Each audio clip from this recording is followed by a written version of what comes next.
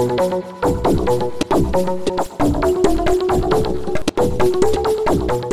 so I'd just like to invite anyone at all to come and sit down on the table of chat. This is Talkaoke. Everyone's welcome to come and sit down.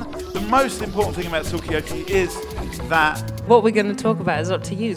So has anyone got anything that they want to sort of get the ball rolling with? Any particular ideas they want to talk about? Let's talk about pink. The colour, the singer? No, the singer. The men who did approach me were a bit, you know, aggressive or whatever. I just sort of laughed it off, humoured it up, and then it turns all right. There's a saying in the police, it's called the attitude test. Yeah, the attitude test. Everyone said against it when they were talking about ID cards, and then they got Oyster cards, and that's tracking all of your information anyway. So they're slowly like bringing it all in. So Big Brother is watching you. If you look in the media, I can't remember what I read, but it was like, I just feel that we're always being attacked. As a young person, I just feel like, what can I do right?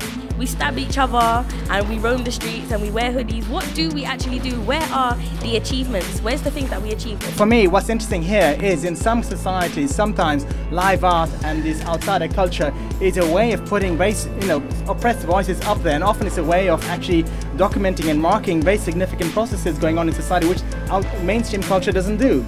Okay, we've got 3 subjects on the... We've got shoes, pets, homeless people.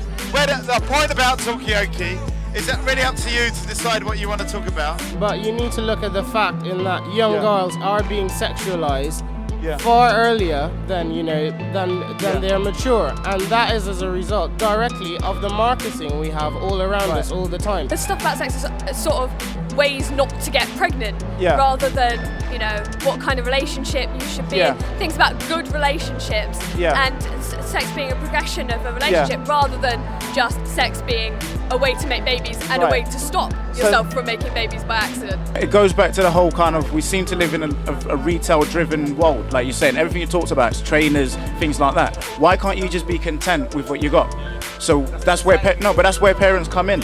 It's when I get them in an artistic form, and I feel that it's very interesting for someone who's an artist to say art is meaning. Because I sometimes find that even though I have a scientific training, the only time I really understand something, then it really means something to me in my bones, is when it's related to me through an artistic form. Well, this is it. This has been Talkaoke. I'd just like to thank Hector on camera, and Rick's done a bit of camera work. We will be back tomorrow.